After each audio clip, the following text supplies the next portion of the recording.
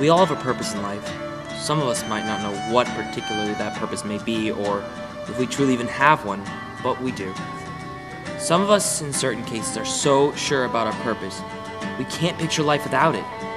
We can't imagine one day without the comfort of it, because it feels like we're drowning in our own idleness. That guy playing the violin, he was my best friend, Samson. Sam, for short. He's one of those guys who knew what he was made of and didn't spend a minute of his day without it. Every fiber of his being stemmed from his passion for music. So why is it that those of us in life who are sure should so effortlessly give in to death when our passion is taken away?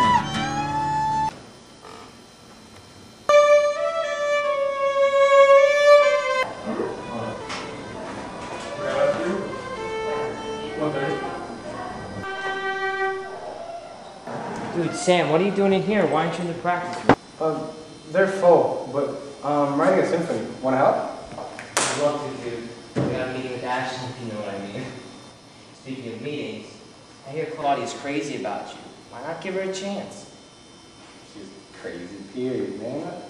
I got my music. That's all I'll ever need.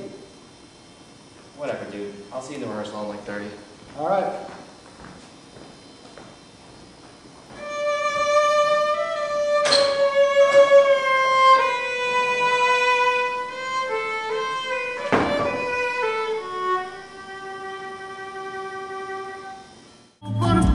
You're gonna make me listen to this crap, dude. Alright, you at least gotta do the face. You gotta do the face. Do the face. Do the face. Oh, you look like such a tard, dude. Dude, watch out!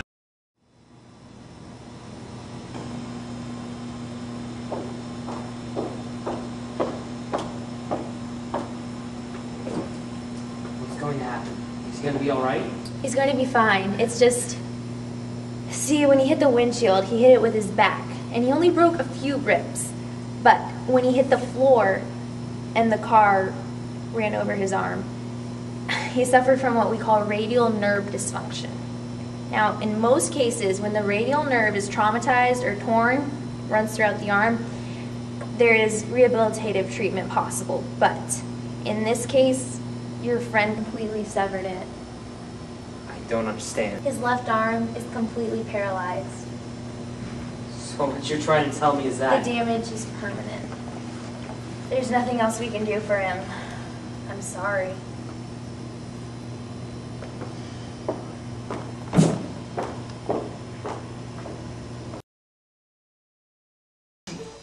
It was like as if someone reached inside my soul and just sucked it out and said selfishly, I'm gonna take your ability to express yourself and you're not getting it back. I'm a mute, Melvin. I'm a goddamn mute.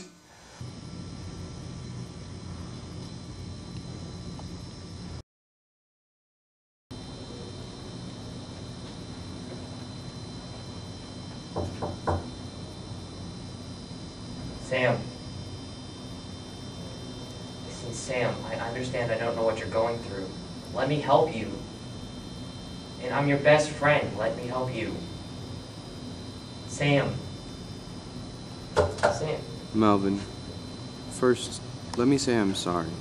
I know it's selfish of me. I know that maybe this wasn't the best way to say goodbye, but it was the easiest. I want you to know that I never doubted your friendship or your value as a friend. I know you cared, and I know you wanted to make things better. I know you wanted to help me through the pain and make me forget, but the truth is simple. I was never going to recover. No amount of physical or psychological therapy would have ever brought back the ability for me to express. I would have never been the same. You have other things you love. Ashley, poetry, singing. I had nothing else I loved more than that damn violin. It was my oxygen tank. I carried that thing around because I needed it to live, and when I didn't have it anymore, without it I felt crippled and helpless and suffocated.